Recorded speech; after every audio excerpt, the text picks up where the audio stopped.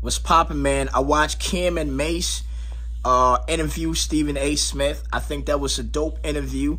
I think here and there I've heard about Stephen A.'s story, where he grew up, his lineage, all of that, to gain on ESPN,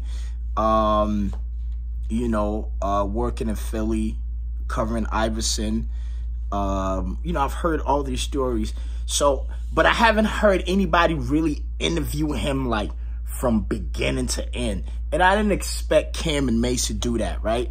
So going and not having that expectation, I can only speak to them debating sports and talking sports, and also, the image that Stephen A. painted of himself, right? So let me start off with Stephen A. I was very impressed. Look, Stephen A. is very controversial.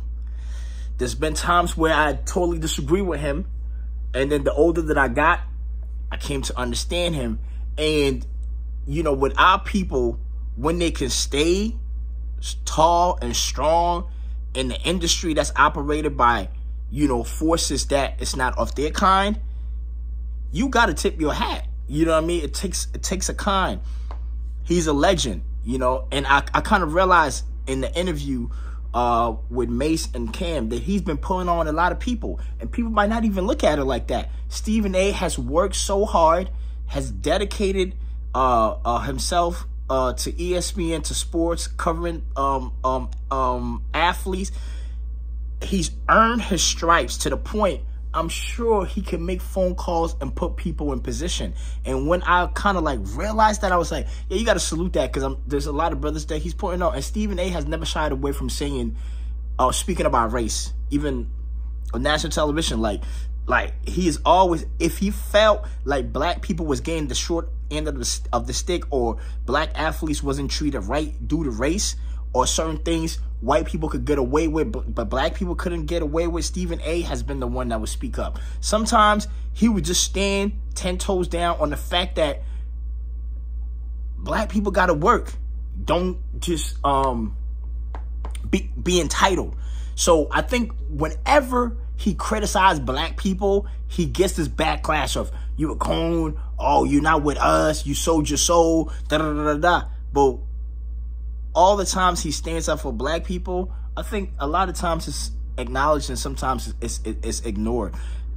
I think the black community, because the black community don't like to take accountability, it's always like, if you are a leader, always only make us look good.